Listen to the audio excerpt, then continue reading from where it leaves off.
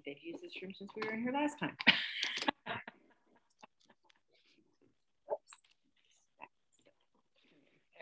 Come here.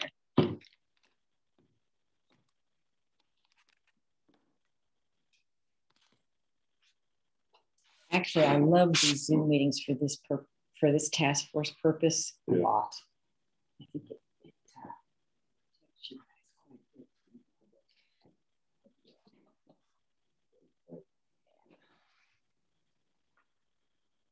Commissioner Gentry, this is Dale with Person County IT. Hi. I can promote you to co-host if you'd like, or we can continue as we are. Okay, now bear with me because I'm not all that fantastic. So you're going to co-host? That's fine.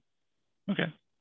I was wondering the raised hand. Is there something I may address? Oh, no, I think it was just me. A mistake. Okay. You can. How do I turn it off? I can do that for you. Okay. Yeah, we're just. And I also made sure that we have a attendee view is following the speaker's view instead of the host view, so that that was the error from last time. Okay.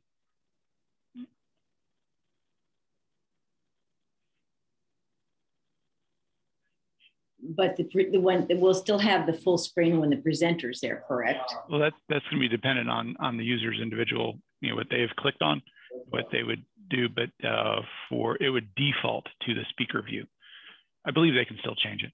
Yeah, no, if it defaults to the speaker view, that's fine. What's DJ? Nice. How y'all doing? Just have to wait for.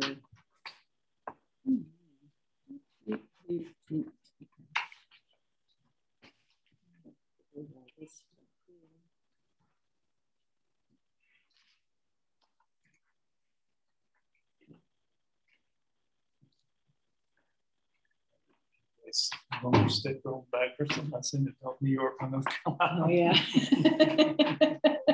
I got a t-shirt too. Yeah, I saw that. Yeah. They have like, the first one I saw was Don't New Jersey, my North Carolina. Yeah. I saw that one. So I've got a little bolder in my years, I guess, because we're selling property. People are like, wow, taxes are this and that. Yeah, and that way for a reason. Yeah. Don't think you're going to come down and implement what you cause you to move what you're leaving from what you're leaving. Exactly. Try to remember that. Try to remember that. Yeah. So.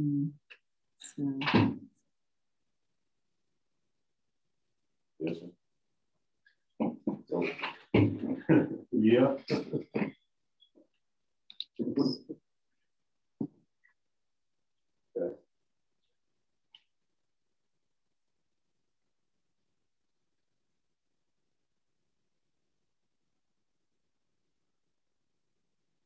So, on that phone call, that guy called you? I was just going to say, I haven't heard from anybody. Okay, well, so when he calls me, I don't know what, so he starts in and then, gets into that situation with the bill inspection and he starts. Excuse me.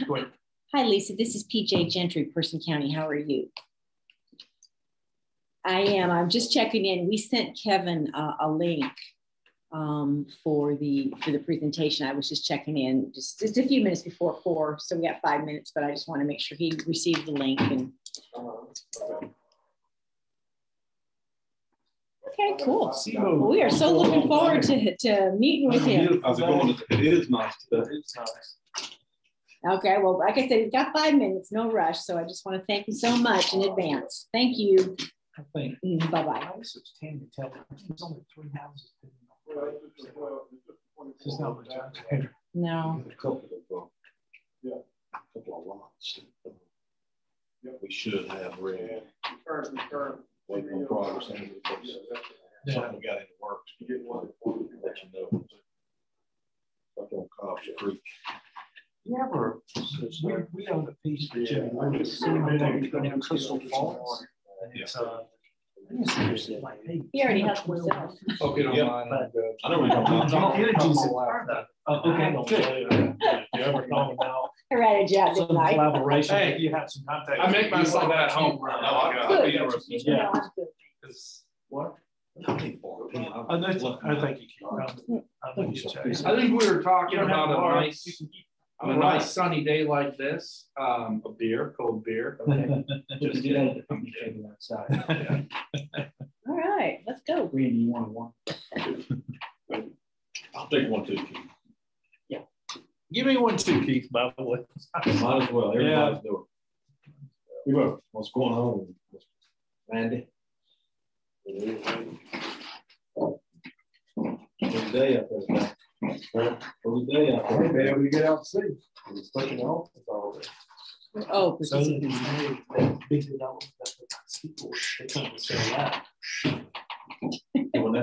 The big development. Yes. Of course, they're looking to sell that. I was wondering, I think when they first put that thing in the country and bought the top, he wore me out for a while. And I emailed him about 6 months ago and he didn't reply back at all. Well, you may want to use mail him again. So, I was surprised he was able to get deep energy time. I'm gonna, you guys ready to, it's a little early one. Go ahead and get rolling. They're ready. Okay.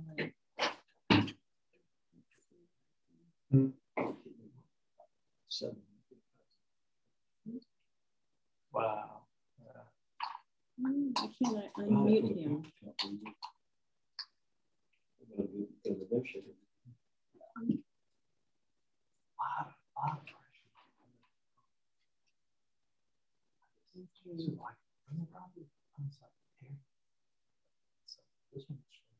Hey.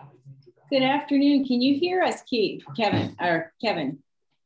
I can, yes. Okay, there you are. Excellent. So Kevin, I'm PJ Gentry. I am so absolutely honored to meet you and thank you very much. Excuse me for your time today.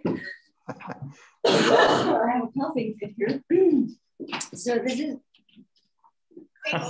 She's excited, and we are too. We're bubbling here. We appreciate your time today, and we're eagerly look forward to information that you're willing to serve with us. I'm Tommy Winstead. I'll let y'all introduce yourself. I'm David Zolkowski. Keith Epstein. Cecil Barker. Randy King. And Coffin DJ. Thanks for having me.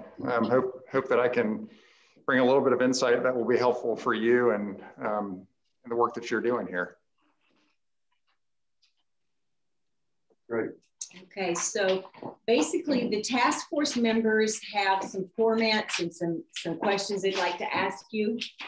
But if you'd like to start out and kind of give us an overview of, you know, where you've come from, say the last 5 to 10 years with your economic development program, some of the hurdles you've jumped over and successes you've had and things you might do different, just kind of bring us up to where you are today with how you're functioning, structured and operated and where the money flows in and out of the organization. Sure.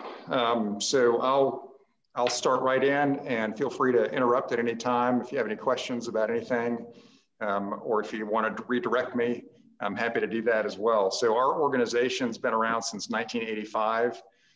We had a Chamber of Commerce at that time, and in '85, they said, hey, we need to have an arm that focuses really more specifically on the industrial sector. And so we got started out of that, and actually the chamber exec at the time came over to head up the founding of our organization. So we were established as a 501c6. We are a public-private partnership. We also have an affiliated C3 that quite honestly, we're still trying to figure out how best to utilize that after all these years, but we do have a separate board for that, and there's some overlap. So I still head up that organization as well. The last few years, we've been meeting on our obligational one meeting a year schedule. But we got some things in the works that we hope will bring that organization back into more productive use. We have a 20-member board right now, and the board in that structure was established about 4 years ago. Prior to that, we were almost entirely a private sector board, and some of our local governments because they are our primary funders, wanted to have a seat at the table. And so today we have a 20-member board. In order to try to continue that public-private sector partnership, 8 of those members are members of the public sector. So the chairman of our County Board of Commissioners and the county manager, and then we have 6 mayors. Now that's not all the municipalities we have. So the 5 smaller municipalities, they're on either a 2-year rotation or a 3-year rotation. And so over a 2 or 3 year period, all of our mayors have a seat, formally a voting seat on our board. Although those mayors are always welcome to come and participate. They just don't have a voting, they don't have a voting voice if they are not in their specific term of office. The other 12 members are private sector members, and we try to do that with good geographic diversity. We try to do that also with good industry sector diversity. So we've got manufacturing and banking, and we've got some developers, and that kind of runs the gamut. Most of those private sector by sector are manufacturing, since that's really what our primary focus is at our EDC. We have 3-year terms, and those, we really have a single 3-year term. Then you're supposed to take a year off before you come back on the board. This past year, we changed that structure a little bit because, after 3 years of serving on a board like this, sometimes you're really just finding your stride. And so if we have a member or 2 that we deem would be appropriate and they're willing to come when they roll off their full 3-year term, they can roll back onto our executive committee for an additional 3 years. So it's still fairly limited, but that does open up some opportunities for those that are really engaged and want to continue to serve in some capacity to do so for an additional 3-year term. So from the standpoint of funding, and we are public-private, but still the lion's share of our funding comes from local governments. So our budget this year, just in round figures, is about $500,000. And about 70% of that comes from Randolph County. So Randolph County government is by far our largest funder. And we actually do have a formal contract with Randolph County to provide economic development services on behalf of the county. Another roughly 19.5% is from our other local governments, our municipalities. So only about 10% of our budget comes from the private sector.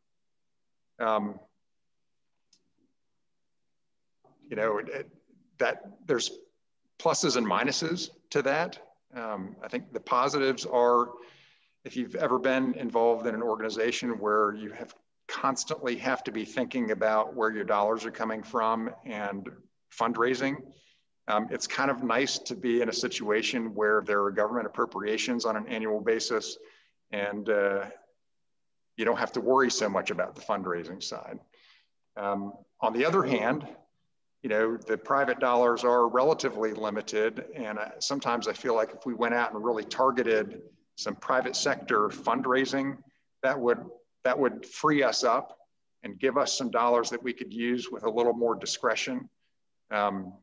Where we are right now, because we're so dependent on those government dollars, if we have projects that require additional funding, as you probably well know, it's always going back to the local governments and going through the public hearing process for allocation of additional dollars. And our local governments are very supportive of that, but it's not moving very rapidly when you have to go through that process. So I'm torn, right? So there's positives and there's negatives to that, but overall, I think it's working pretty well for us, although we have had some conversations about maybe we should be doing some additional fundraising. And for those purposes, that would be, hey, we've got some other things that we really want to do programmatically, for example. And if we had some additional dollars from the private sector, that would really free us up to go after some other things that would be beneficial to our existing industry, for example, and really building out some of those programs. I think the other thing that I'll say of our boards probably goes without saying, but all those private sector members are also partnership members with the EDC, so they are funders of our organization. Let's see, primary program areas. And so the primary program areas we have, and I'll start with what we call BRE, that's business retention and expansion. We feel like that's probably the most important thing that we can do, even though that doesn't traditionally get the most press. But we really take seriously our role of relationship with the existing industry that we have across the county. And relationship building is super important. It takes a while to build those relationships, but we're at the point now where we're often receiving those inquiries directly from the companies. Not when we're reaching out. We certainly do outreach, although that's been heavily curtailed over the last year and a half or so. Our visits are down, and there's only so much information you can glean when you're doing Zoom meetings and having phone calls and exchanging emails. That information exchange really blossoms when you're in person with them. But fortunately, we have those relationships so that we are receiving inquiries directly from our companies. In fact, just yesterday, I guess the day before yesterday, I had one of our industries reach out and say, hey, we're doing these renovations on this building, and we've been at this a while, and we're hoping to get our CO on Thursday of this week. And now the natural gas guys are telling us we got to have another meter, and we have no idea when they can get out here. Can you run some interference for us? So we love getting those types of inquiries, and that's really always based upon on relationships. So if they didn't trust us and know that we were really there for them and that we really had their back, then they wouldn't be reaching out to us.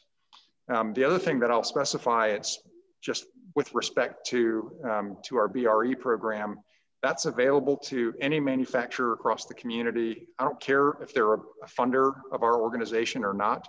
My role and our organizational role and our contract with the county says we support that existing manufacturing because that's where the majority of jobs and investment come from in any community in any given year. And sometimes we kind of overlook that impact of those existing manufacturers. So if we can help to support them and help them to make sure that there's an environment that is conducive to them continuing to grow and thrive, and if they know that they can get a little bit of love from us by reaching out to them, those intangibles sometimes make a huge difference. So the second program area that we have is attraction. And I would say attraction and marketing are sometimes really closely joined together, and sometimes they're a degree of separation between them. But our attraction program, and we had a kind of a structural change in our organization a couple of years ago. So we hired a full-time business attraction or business recruitment director. So we didn't change the number of staff that we had. We just kind of reorganized a little bit so that staffing and those roles looked a little bit different. And I'll talk about that in just a second. But the attraction side is also super important. And as you all know, that's what typically hits the news, and that's what the elected officials often like to see. Those announcements, we got new business coming, we got new investment coming, we got new job creation. Those jobs are above average wages and all of those good things that we like to hear. And we say that's kind of the sexy part of economic development, and it is, and it's important because it continues to diversify the local economy and continues to spread the tax base, so the tax rates remain low. And it's important because in your community, as in mine, probably, if you look at the list of industry today versus 15 or 20 years ago, or even 30 years ago, there's a lot of those companies that were really big employers even 10 years ago, and they're not here anymore. So we got to make sure that we continue to bring fresh companies in so that when those other companies are downsizing or business models are changing and they're laying off employees, those employees have somewhere to go. That's my pitch to our employers now who want to know, in our tight labor market, why are we still trying to attract new business and industry to the community? And that's really the reason why. So the third program area is marketing. And I will kind of pull that out into a separate role there. So marketing is really important, and it really supports particularly the attraction side. So marketing takes the place of, or takes the form of our website, for example. We built a new website probably about 4 years ago, and that's always a work in progress. We try to make sure that it's always relevant and the data is always up to date, because we know that in our environment today, companies that are looking, or site selection consultants that are looking on behalf of companies, are most of the time checking us out via our website long before we ever have any idea that there's a prospect out there. And some of those inquiries live and die by the website. So if the website doesn't look good, if it doesn't have the information that they're looking for, if the data is not current and up to date, that can eliminate us right off the bat. And I've heard it said many, many times, we talk a lot about the site selection consultant, but really that consultant is a site elimination consultant. So their job for the company is to take this big funnel and start with lots of potential communities and keep narrowing that down to just those final 3 or 4 where the company is ultimately going to make that decision. So the marketing is really important. We have recently, in addition to the website and just ongoing with that, we have recently worked with a marketing firm out of Greensboro to develop some unified messaging and also some flyers, marketing flyers that we can use on our website, that we can take with us when we go to trade shows or when we go to visit consultants or prospects. So that's a really important part of what we do as well. And some of that messaging that they developed for us now is going back into the website so that there's consistency across all of those areas. And what we're working on right now, because of the pandemic and because people aren't traveling as much and because that's probably going to be a changing model moving forward, we are in communication with a company that we're hoping to get board approval to spend some dollars and develop some high quality marketing videos that we can use both on our website, and they'll pull out some shorter clips maybe that deal with specific topics, and then even shorter clips that we can run on social media in a loop. And so we feel like that's a really critical part of marketing right now going forward, and it's very expensive to do that and to do it right, but I think it's pretty critical.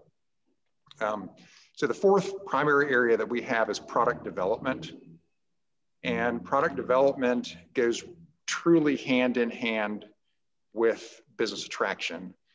Somewhat with the BRE program, but more with the business attraction, because if you don't have sites and you don't have buildings, you're just playing out of an empty sandbox. And that doesn't work. That doesn't work too well.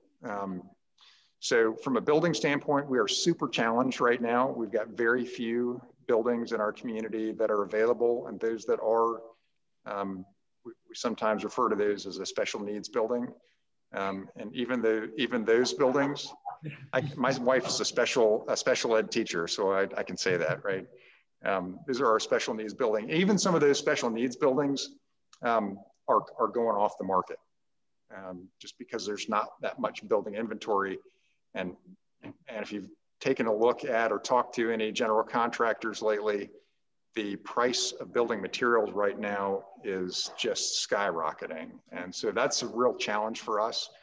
So what we're doing is we're really focusing right now on, let's get some sites that are ready to go. Not just a piece of dirt that says, it's XYZ site, but a site we're doing some due diligence. We're talking about infrastructure planning, all of those different things.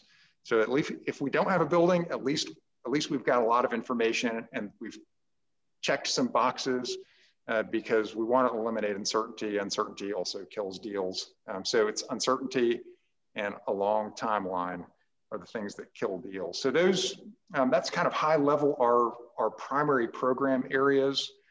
And we do have 3 staff members. So we've got a lot going on with just 3 people.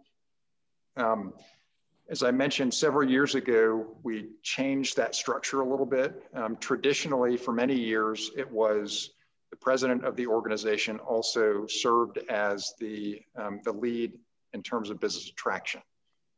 And I've been with the organization here a little over 7 years, and I started out in the BRE field. And so when there was an opportunity for me to step into the lead role in our organization, our board was looking at how do we do this most effectively. And they said, we need to prioritize the existing industry, and rather than bringing somebody in and trying to develop that relationship all over again, they left me in that primary BRE role in addition to managing the day-to-day operations of our organization. Honestly, it's a lot to try to, those are almost 2 full-time jobs, or they can be easily 2 full-time jobs in and of themselves. So it's a bit of a challenge to juggle all of that, and my existing industry, frankly, aren't getting as much love as I'd like for them to have right now. But that's, it is what it is, and we've got funding constraints, and we've got 3 staff members, and we're still doing a great job. I just always would like to do a little bit better. So when we made that shift, we then hired on a business recruitment director, somebody that was really focused on the attraction side of things. And because product development is so tied to that, she also manages our product development initiatives as well.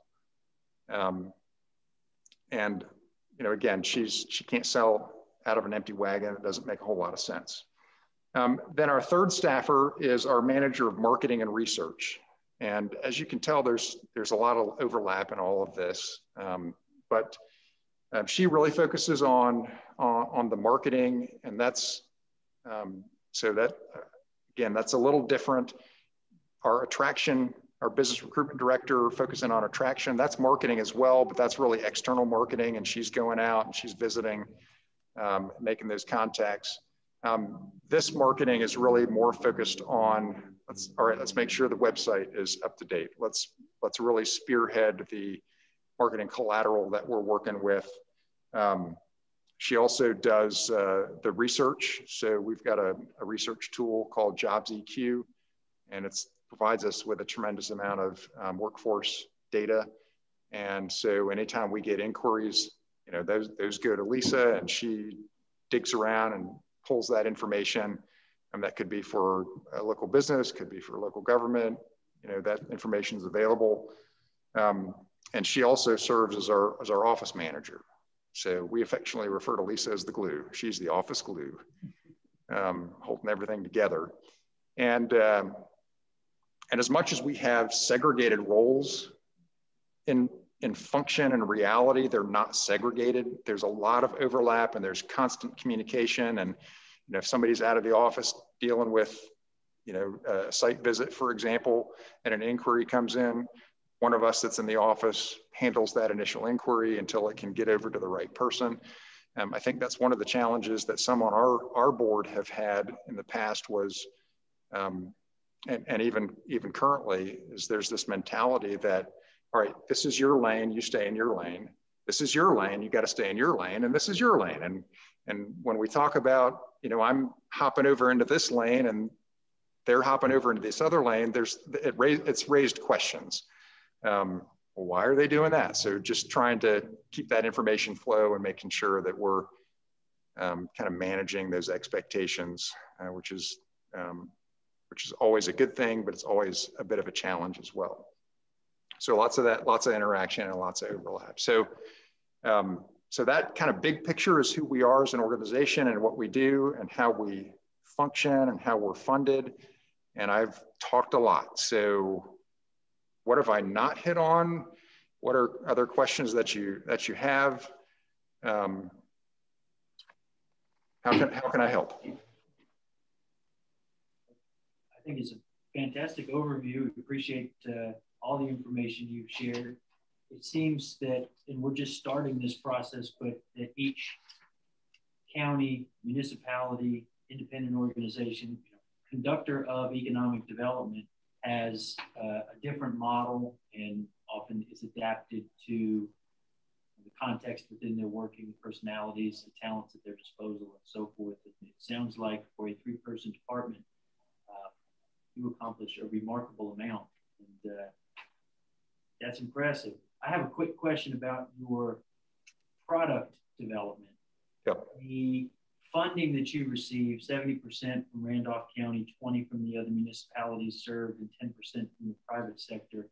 Is there enough there for you to do speculative building? Not on our own, no. We've so you work with private developers? Yes. Yes, and that's really been a relatively new foray for us. We do own one piece of property, and it's but it was purchased largely by Randolph County government, and because they have a significant investment, even that we're not free to just set an asking price and sell it or discount the price. All of that still has to go back through approval with the county commissioners. So what we have been doing, though, is we've been talking with several private developers, probably two groups in particular.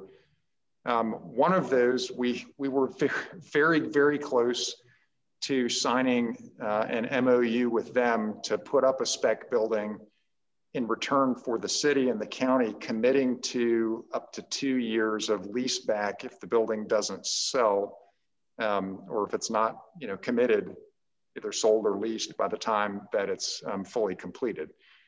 We were very close to doing that, and then the developer reached out and said, we were just pricing out one of these spec buildings very similar to this in another community, and pricing is up 60%, and so we're stopping all spec development right now.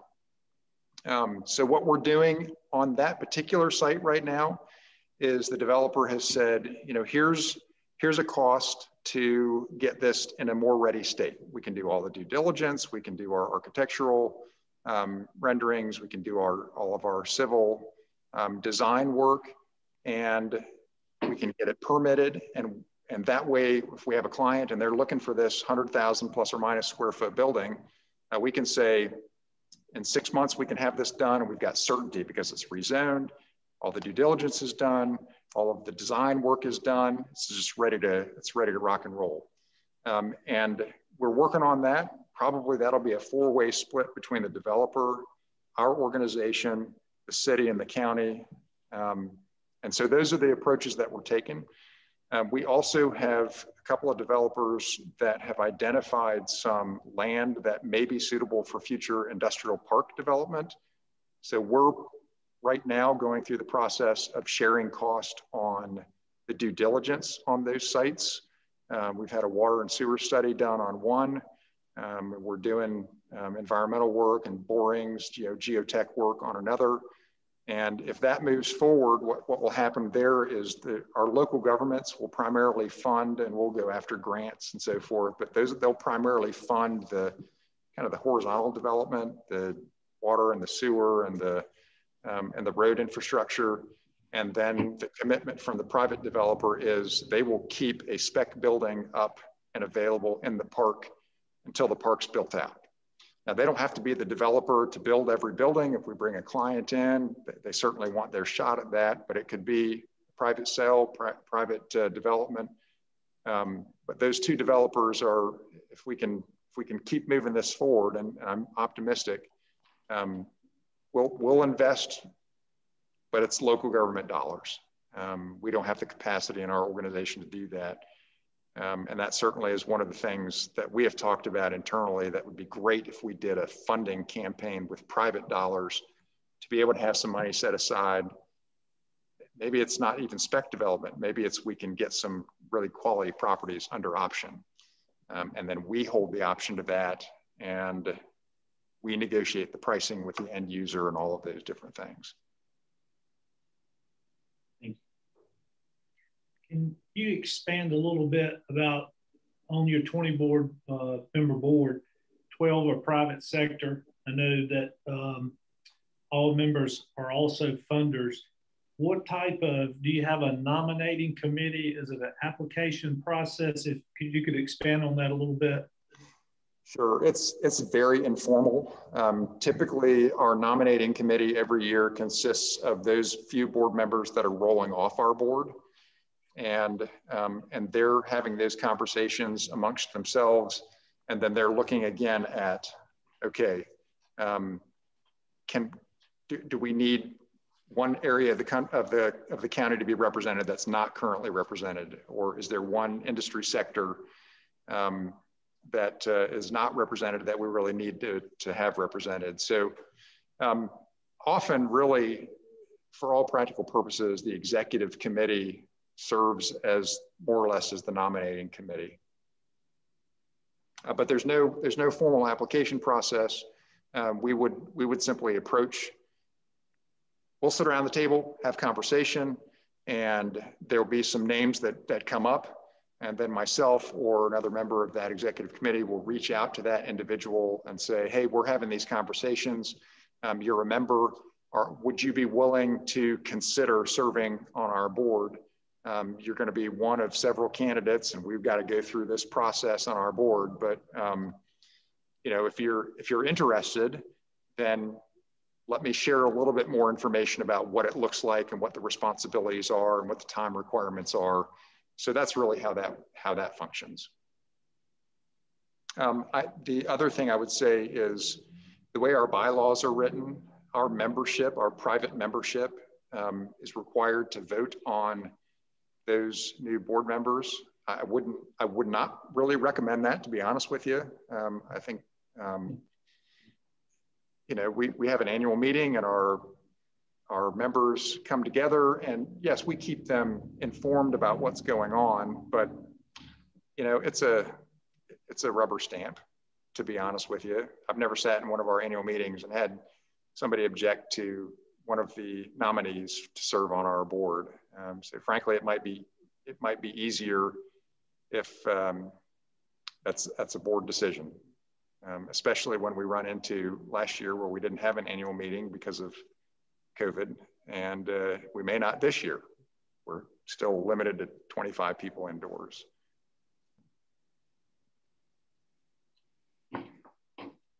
You mentioned the sources of funding for your budget.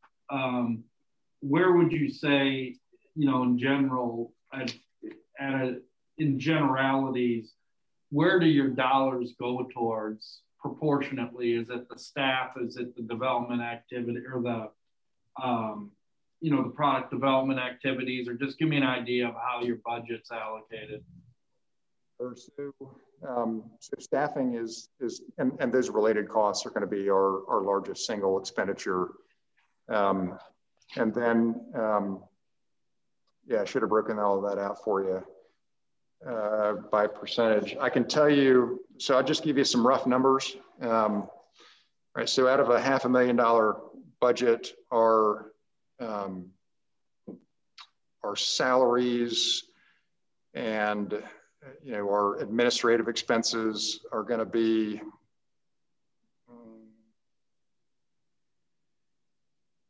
I don't know, probably 20%, something like that. Maybe more than that, probably more than that. I'm having trouble running these numbers in my head.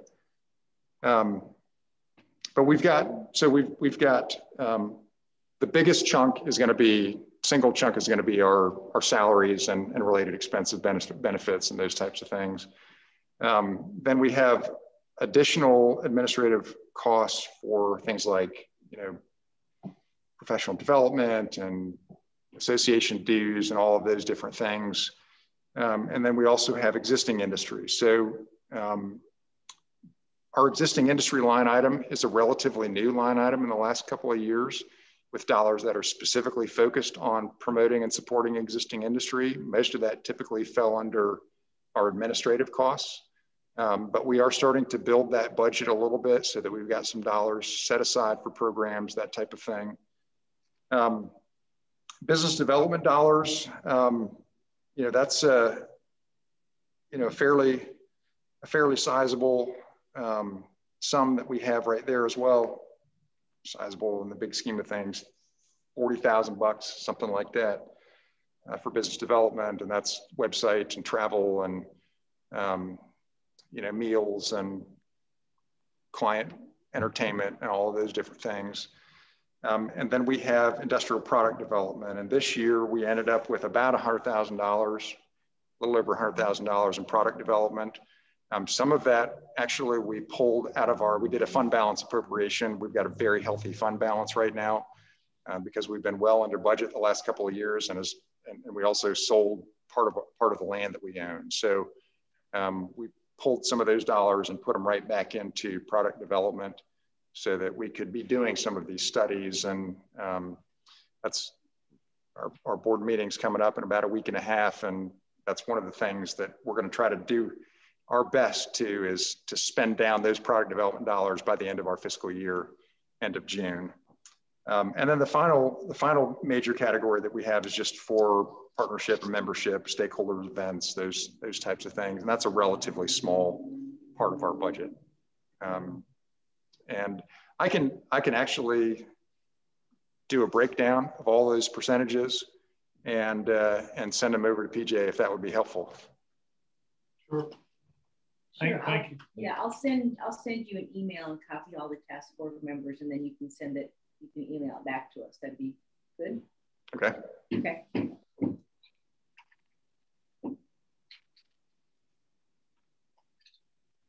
I guess all your employees, there's 3 people, right? So are county government employees? We are not.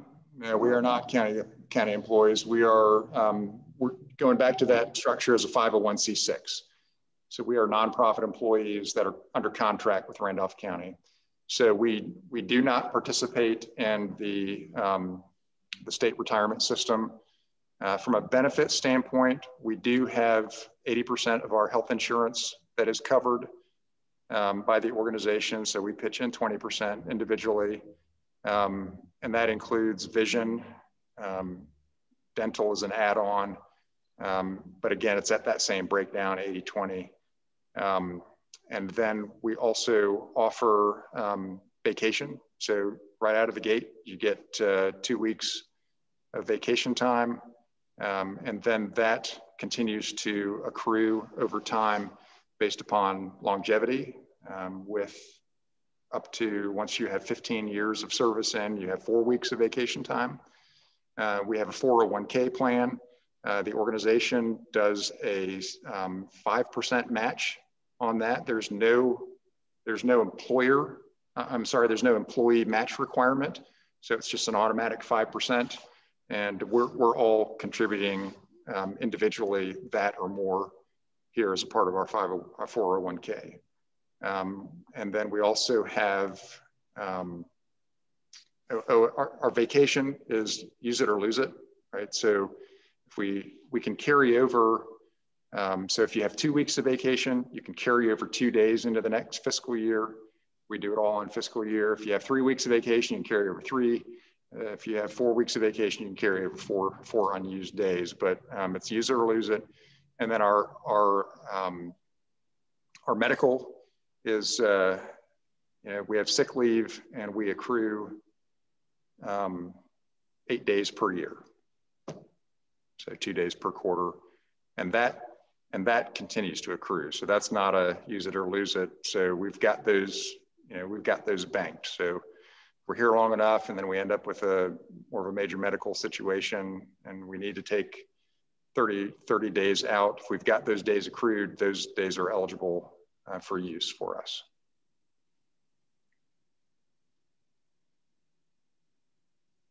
So does Randolph County have a Chamber of Commerce, a Tourism Development Authority, an Uptown Development, and how are they any way connected to you, or how do you work together? Yes, so we have Tourism Development Authority. We also have actually multiple chambers of commerce around the county. We have there's a primary one that's Asheboro Randolph, and they have members from across the county. Then we have Archdale Trinity Chamber, which they're the northwest corner, and they are very closely aligned even with the High Point area. So it kind of makes sense for them to be a separate unit. And then some of our smaller communities have chambers of commerce. So we interact very favorably with them. We're a member of all the chambers of commerce, and the Asheboro Randolph Chamber is a member of our organization. And we talk when there are issues that are of common, common need or common challenge. Our worlds are divergent though.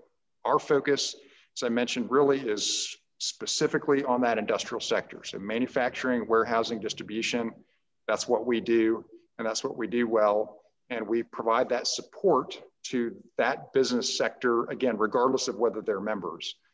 So the chamber model is a little bit different. The chamber really, although they've got manufacturing members, it's really more geared towards your retail and your service, and to the networking events and the B2B type stuff, which again is really not who we are.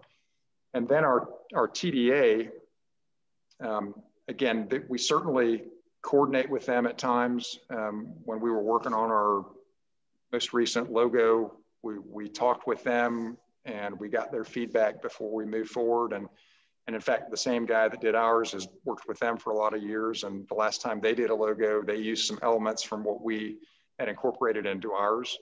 But that really is more focused on the tourism and the attractions and working with the hoteliers and the TDA is funded by occupancy taxes. So they are an authority. The chamber is almost solely funded by member dues. So that's what, so we have a little bit more flexibility. So when the pandemic hit and they were losing revenue from events, that's the other big generator. So when they were losing revenue from events and they had members from the smaller businesses that were dropping out because of just financially, they were losing money, that really hurt their staff. It was really nice for us to have that stable government appropriation. And we already, the local governments, we billed them at the very beginning of our fiscal year. And so they had already stroked those checks for the most part. And we had the money in the bank. And so we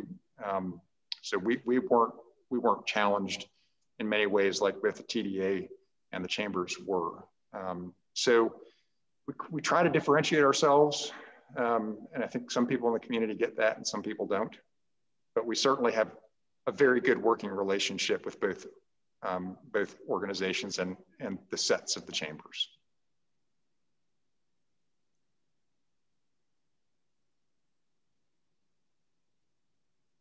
If there's anything you could change, what would it be? If there's anything that I could change. Make it better. I think, I'd love to have more money. It would be helpful at times if we had one more staffer or at least a part-time staffer, but part-time is very difficult. Somebody that could take care of some of those typical office type responsibilities, that would be really nice. I probably would, I've alluded to, I probably would not have our membership selecting our board members. I don't know that that's such a great idea. I probably would not have a board that is that large. When you start having 20 people or so, it begins to get a little unwieldy. And if people aren't really fully engaged, and to be honest with you, it's just us in the room, right? So to be honest with you, we probably have almost more challenge getting our elected officials to participate in our board meetings than we do our private sector folks. We've had a couple of times where it's been a challenge. We had one time over the last year where we couldn't get a quorum. We just didn't have enough people. So, so that was a little bit of a challenge. You know, I'm on the fence about multiple consecutive terms. Sometimes with some of our board members, it would be fantastic if we were able to re-up them for another 3 years automatically. Some of them, it would almost be disastrous if we had to invite them to join us for another 3 years. And you probably it speaks to your selection process. If you had your wishes there, then maybe you wouldn't have that as a concern. That's right. That's right. But even then, sometimes it's still the unknown, right? So I think those are some of the challenges, some of the things I do differently. To be honest with you, I joke a little bit about the money, but I might be pursuing a fundraising campaign right now if we hadn't had some pushback from our board about that, because those dollars make the world go round, right? I hate to say it, I think we're doing very well with the resources that we have. We could probably be doing a little bit more if we had some more resources. Could you expand a little bit on if you had the perfect process of qualifying people on the board? Have you ever given that any thought, that maybe how that would be structured in your world that would be the best benefit? Obviously, like you said,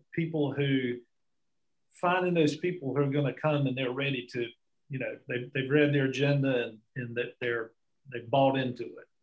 Yeah. Yeah. So, the first thing that I would do is I would try to make sure we've had at times some members that have gone out, some board members that have gone out after some other potential board members who are not current partnership members. And as a result of that, if they join the board, we've got a new member. And sometimes that works out really well, and sometimes not so well. So I think ideally, my first pick would be somebody that's already a member of our organization and somebody that is already very engaged in what we're doing. They really get it. And don't get me wrong, we've had many of those over the years, and we have many of those on our board right now. So current member, somebody that's already very well acquainted with the organization and what we do and has already been bought in. The other thing I'm on the fence about is, yes, you have to be a partnership member, and I might carve out 2 or 3 board seats specifically for those that are the highest funders of the organization. So really more of a pay-to-play type of opportunity. If you're going to buy in, I mean, we've some of our local governments that are very small are contributing $500 a year to us, and we've got some private industry that are contributing $2,500 a year to us. And so I would probably carve out maybe a couple of seats for those higher level funders, kind of as an enticement, first of all, to, hey, you want to serve on our board and really get active, we'd love to have you contribute more. And then secondly, it makes sense to me that those that are bigger contributors have more of a seat at the table.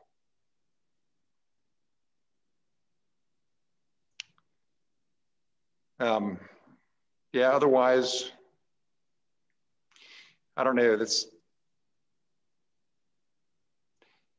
sometimes it's a hard process to really nail down.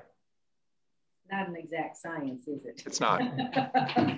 Sometimes you can think you got the best person, and then they stop showing up. I will say that we do have our full board meets every other month, and our executive committee meets on the off month.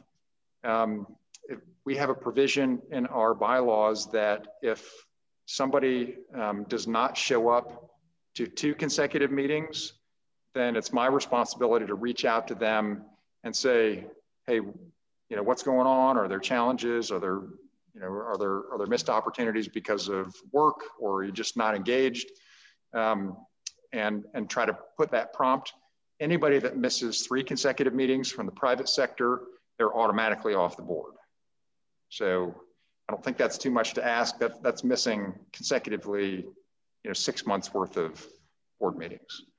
On the elected official side, they are free to send send somebody to join us from their organization if they can't make it to a meeting. But I can't tell them they can't stay on our board. So I can encourage them to find another representative of their local government, but you know, it is what it is. Is it possible that, I don't know if it's public information, could we get a copy of your bylaws or? Sure. Yep. Go ahead and send those. If you don't mind.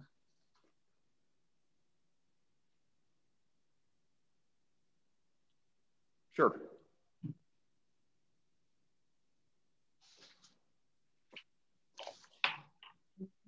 Trying to think of anything else that I haven't hit that would be. You have hit on quite a bit, given us a lot of information to digest. We are grateful for your time, your perspective, and some of your comments, your candor. I'll offer just one more from my side of the table suggestion. We went through this process of, so we had a long time organizational president who retired, and she had over 20 years in, and she retired about 4 years ago. And we actually went quite a length of time without anybody serving in that role. And we were just kind of scrambling to try to figure out what was going on. And meantime, we had some board members and others that were meeting behind closed doors about what does the future of our organization look like. And we were totally left in the dark about what was going on, about what those conversations looked like. So I would encourage you to not share everything on all of your conversations, but be open with the staff that you have now, because it's a time of uncertainty. And that brings a little bit of anxiety with it as well. What is this going to look like? Am I going to retain my job? What is my role going to look like? So I would encourage you as much as is possible to maintain those open lines of communication with your current staff, and at least share some update information as you can. And I know you can't and probably don't want to share everything, but they're the professionals in the room doing this job, and their feedback can be helpful to you as well as you go through this process. And maybe you're already doing that. I hope you are, but you know. Well, I don't know. This is a task force. This group here is just a task force of assembling information from different counties and how they operate to kind of get an idea of what we could develop here. Right now, you know, we're not part of the EDC. These people aren't, so we don't really have the interaction with the staff, and so we're not really clear on all the things that are going on. And so we're hoping that this whole process that we're going through will help us develop a structure so that we can, you know, navigate those communications and those avenues that keep it connected together with all the different department heads and all the people that are involved. Because that right now, I don't think we have a good line of communication all the way around the board, from county commissioners to EDC to the staff who's working. I think it's all there, it's all in the pot, but it's not very well connected. And I'm hoping that this task force gives us a really good plan that we can maybe stitch it together better. Great. Do you currently have, is it a county department? Is your economic development a county department? Yes. Yeah, okay. It's county. Yeah. We don't have any private enterprise involvement whatsoever. Okay. Yep. And I have to say this, but, you know, before we sign off here, because assume we're going to do that here shortly. I traveled with Stuart Gilbert several years ago on a trip up to New York, New Jersey, visiting with some site selection consultants. And so I just have to say that I'm very well aware that everything is better in person. Thanks for the plug. You left a lasting impression with you. It was good. It was good. He left us with that with every consultant visit that we had. So that stuck with me. Oh, cool. Thanks, Very Kevin. cool. We appreciate that a lot and all of your time. Certainly look forward to reviewing the bylaws and the budget breakdown. That's really helpful for us through this process. So can't thank you enough. Yep, glad to do it. If there's any other questions that I can answer, feel free to reach out. I'm happy to help however I can. Thank you so much. Thank you so much. Appreciate it. Appreciate your job. All right. Have a great rest of your day. Thank you. You too. Goodbye.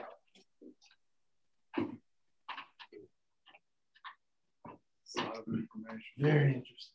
Yes. I think 4 is going to be about the right number, TJ.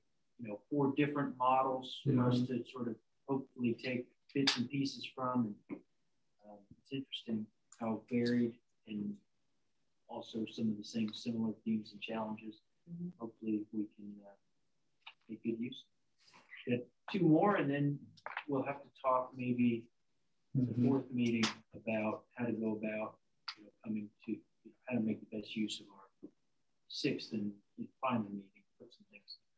With that was last meeting, or if it's 2 meetings to where you get the whiteboard out, because I know David, like, okay, here's all these different programs. What do they have in common? What do they have separate? I don't know if that's an exercise you want to go through at one of the meetings, but that's totally up to you guys.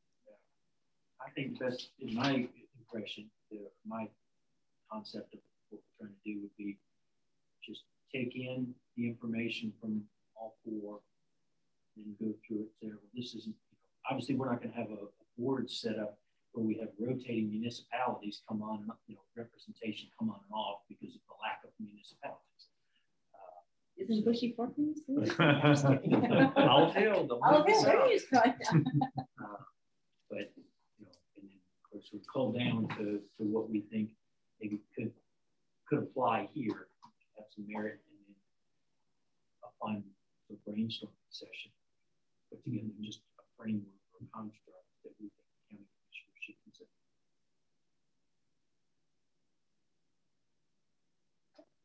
So, question: county only funds the EDC year round, correct? No city. No, I'm not. No. Is there a certain amount that's?